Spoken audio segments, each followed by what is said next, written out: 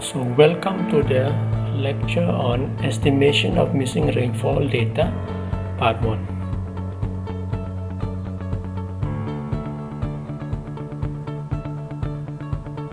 Generally, when you deal with rainfall, we have to analyze the long-term rainfall data. So before we start analyzing, we have to check for its continuity and consistency. That means whether there is any missing data or whether there is any error in the previous records. By continuity, I mean that throughout this past data, there should not be any particular days where we don't have the rainfall data. So we have to check for this. Also, there should be a consistent in this past year data. For instance, suppose in this basin, initially the rain gauge was installed in this station 1, and then after some year it was shifted to the station 2 as shown in this figure. In that case, we will be having an inconsistent data. Or say in the same station 1, in the last 10 years there was a huge forest in this area, and suddenly there is a huge deforestation in that particular area. So obviously it will affect the rainfall content of that station. So in that case, we'll have the inconsistent data. So we have to check for this continuity and consistency of the data before we analyze it further. In this particular lecture, we will talk only about the continuity of data, how to check the continuity of data. Suppose we have a network of rain gauge, and say in one of the rain gauge here we have the data for every day, but that one particular day or the person supposed to collect the rain data could not go there, and therefore we have a missing data. Or say the instrument was not functioning on that particular day, therefore we have a missing data. So how do we estimate this missing value? So for that, we have two different methods called the arithmetic mean method and the normal ratio method. So let us discuss about this method in detail.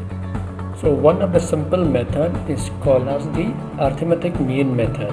So here the missing rainfall at one of the station can be estimated by just taking the average value of all the other stations which have the rainfall data. Say like we have the m number of station, then we can find the missing value at station X by just taking the mean of all the other values of precipitation at the various other station.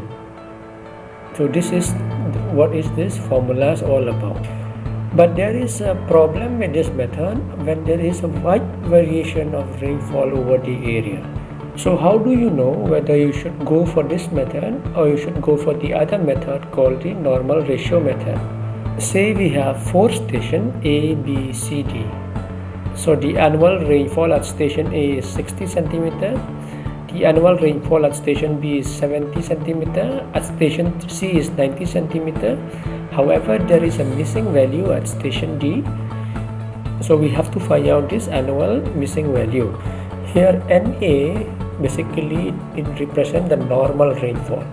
When we say normal, it is taken as the 30 years average, the last 30-year average. So say at station A, the last 30-year average annual rainfall is 75 centimeter, at station B is 10 centimeter, C is 60 centimeter, and at station D the last 30-year average annual rainfall is 80 centimeter.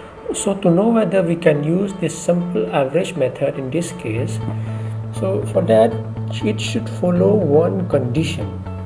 So since the station D is having the missing rainfall, so we are going to take 10% of the normal data of this particular rain gauge where we have the missing data. So here we take 10% from both sides, that is less than 10% and more than 10%. Both sides, because variation can be from both sides, right? So if we calculate less than 10% of 80 centimeter is nothing but 0.9 into 80 will get 72 centimeter, and if we calculate more than 10% variation of 80 centimeter, we have to calculate by multiplying 1.1 into 80 centimeter, you will get 88 centimeter. So the variation, the 10% variation of this particular station range between 72 centimeter to 82 centimeter. So now you have to check whether this range is the same as the normal value of the other station or not. So if this range is within this range, the other stations fall within this range, then we will go for the normal average method. If not, we have to go for the other method. So as you can see here, for station A 75 centimeter, it falls within this range, that is between 72 to 88 centimeter. However, in station B and station C, it is out of this range. 100 centimeter is more than this range, and 60 centimeter is less than this range. So if this given data is given to us, so we cannot estimate the missing rainfall using the arithmetic mean method. So in that case, we have to go for the other method called the normal ratio. Normal ratio method, this method is similar to the average method.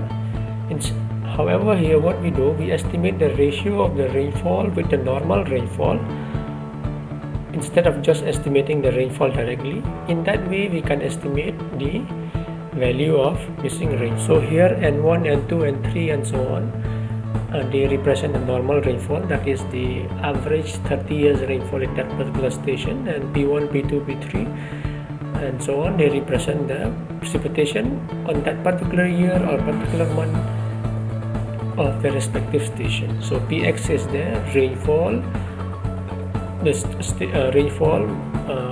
missing rainfall where we would like to calculate, and Nx is the normal rainfall of the particular station where there is a missing rainfall. M is the number of the station. So in this way, these are the two methods where we calculate the missing rainfall data. Thank you.